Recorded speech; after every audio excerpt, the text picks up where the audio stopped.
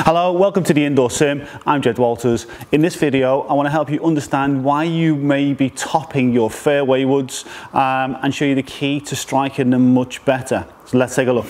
So what do I mean by your intention? Well, the reality is, even though it's a fairway wood, we still need the golf club to hit the ground in the correct spot.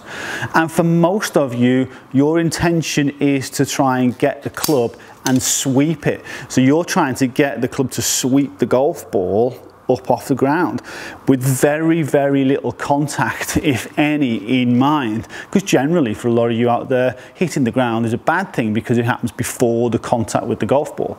So when you're getting your golf club and it's moving this way and it's staying away from the ground, then as it moves up, as the low point doesn't reach the ground and it then starts to move away from the ground even more, this is where your contact is happening. So you're hitting the golf ball very low on the club face, or even topping it by catching it on the sole. It happens a lot. If I put the stick on the ground here, it happens a lot because the body is moving in the wrong direction. Your pressure is going away from target. So the center of the body, the bottom of your circle starts to move back here. So we try and get this flipping action to make some sort of contact, and your timing then depends on whether or not you're good or no good. What we need to do is change that intention. The ball's on the ground, so the club must interact with the ground in the same way. Our ball position becomes key to that. So reality is, we'd like the club at impact to be fairly level or slightly downwards, slightly negative angle of attack. Now, because our stance is wider with the fairway woods, our sternum is more behind the golf ball, even moving towards the target with the pressure, the body's still going to be behind the impact very slightly. Obviously, as you go into your drive and you've got it teed up a little bit more over here, you're a little bit more behind the impact, which helps us launch it up in the air. So let's look at how we want to set up then with our fairway wood and how we can get the best out of it. I'm going to hit a few shots here on a flight scope, and we're going to see if we can get a slightly negative angle of attack. If it's a little level or it's a little negative, perfect. If it's up, then that's not good because our strike's not going to be good.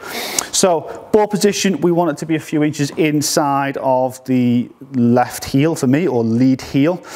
So when we're taking our setup there, I've got this T-claw on the ground so I can see and identify where that ball position is to the stance.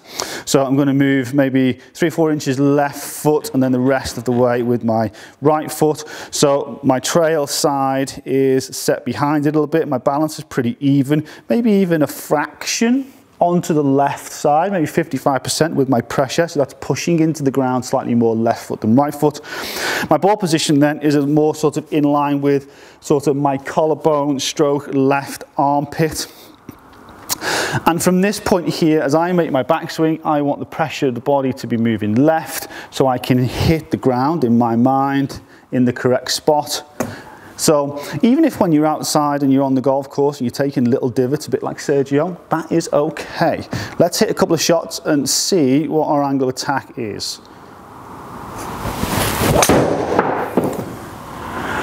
So on that one there, minus 0.6, so half a degree down, which is perfect because that is that slight downward angle. That's me getting the good contact with the ground. Let me go again, so go through that routine, get that ball position, to try and get that same feeling, that brushing of the mat as we go through the bottom.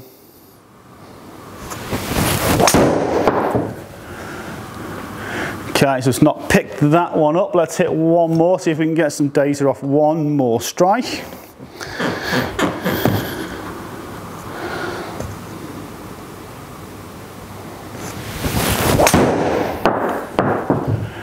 And again, that one there, minus 1.6 degrees down.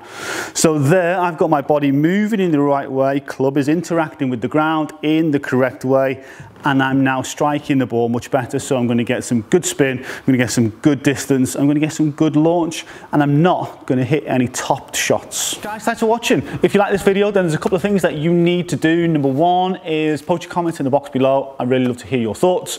And two, click the like button, click that thumbs up. While you're down there, why not subscribe to the channel, click that little bell notification as well so you know when the next video is being released, and we'll see you again next time.